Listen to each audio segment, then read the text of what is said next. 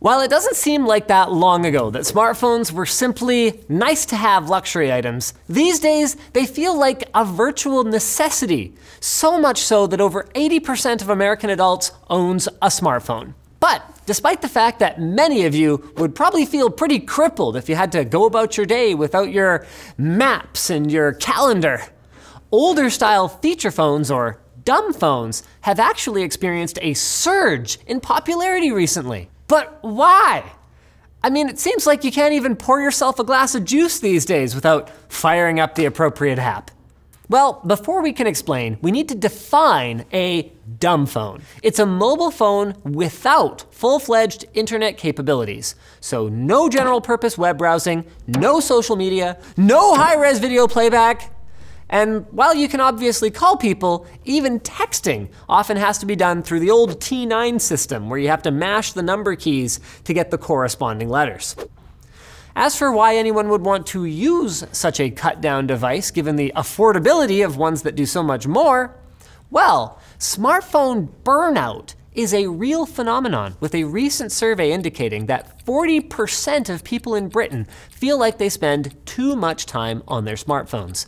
In fact, the average person apparently checks their social media notifications about once every 12 minutes. My camera operator's doing it right now, leaving many people feeling like they're addicted to their gadgets. And it kind of makes sense that people would burn out. I mean, think of the barrage of notifications, many of them extraneous, that you're hit with every day, and the never-ending flow of information, not to mention negativity online and on social media. Some celebrities even have been seen using flip phones again, helping to make going back to dumb phones a small but noticeable trend. And even if you're not experiencing smartphone burnout, with their simplicity and longer battery life, dumb phones are becoming increasingly popular as a secondary device, rather than as a replacement for a smartphone, for when people want to just feel like disconnecting for a while, but still having something that can send calls and texts in an emergency, just without the distraction of full internet connectivity. But while the classic flip phones are still available from mobile carriers, a third class of device is also trying to help people unplug. Minimalist phones are trying to bridge the gap between the dumb phones of yesterday and the do-it-all smartphones of today. Gadgets like the Light Phone 2 and the Punkt MPO2 aren't dumb phones in the sense that they're basically the same devices that we were using 15 years ago.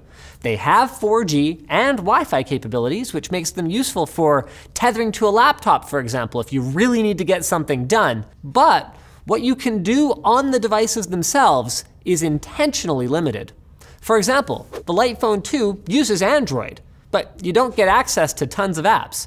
Instead, the team behind it is trying to make custom versions of apps that don't have as many options. Additionally, notifications are very unintrusive, there's no web browser or social media, and no photo messaging. As for the aforementioned Punkt MPO2, it has a physical dial pad with a completely text-only interface, so you won't see any icons for apps or notifications. So the thing with these phones is that while their prices are higher than some people would like, probably due to their small production runs, unsurprisingly, both of them are significantly cheaper than most smartphones. So they could be interesting choices if you've gotten super tired of modern life, but not so much so that you're ready to go live in the woods and communicate exclusively with smoke signals. Speaking of not being disconnected ever, Pulseway is the remote, real-time monitoring and management software that helps you fix problems on the go by sending commands from any mobile device. It's compatible with Windows, Mac, and Linux, and Pulseway's single app gives you tons of functionality, including remote desktop.